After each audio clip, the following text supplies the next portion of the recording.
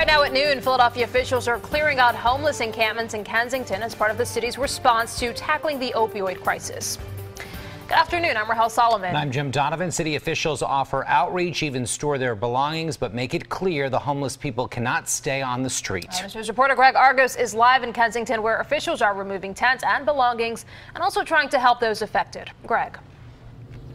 Hey there, Rahel and Jim. Yes, city officials are actually holding a press conference right now here at the McPherson Library in Kensington to basically explain what happened here this morning at some of those homeless encampments. Those encampments are just a few blocks from where I'm standing right now, and that is where that cleanup was taking place this morning. Take a look. This was the scene at Kensington Avenue and Lehigh, underneath the LA Chaotic One, where this morning Philadelphia police coupled with officials from a variety of different city services and homeless outreach agencies descended on this encampment and began removing dozens of the city's homeless and addicted who call this area home. City officials say it's part of their latest program to combat the ever-growing opioid problem in Philadelphia. Some 30 days ago, those living at 4 different encampments say they were told they would be removed, essentially evicted. The city says their belongings will be stored and those living here will be offered help, including guaranteed access to treatment, temporary shelter, and aid in staying off the streets, like help with getting proper identification.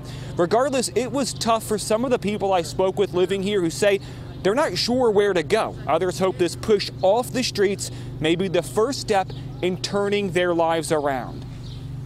I think it's quite an experience for me that will be good in the long run because I can never forget where I come from, and I think it will be something that will keep me clean in the long run also, because this is rock bottom for me. While the kids are walking to school, it's a shanty town, they're shooting dope under there like it's legal. Like, I feel bad for these people, they have nowhere to go, but it's all a consequence of them shutting down the tracks. And the city didn't anticipate all these homeless people having nowhere to go. And it's a problem now because it's in your face, as before it was never a problem because you couldn't see it. Now, after the cleanup of these 4 encampments over the next few days, city officials say anyone who remain at these encampments or try to return to them could be cited with trespassing. I'm live here in Kensington. Greg Argos, CBS 3 Eyewitness News.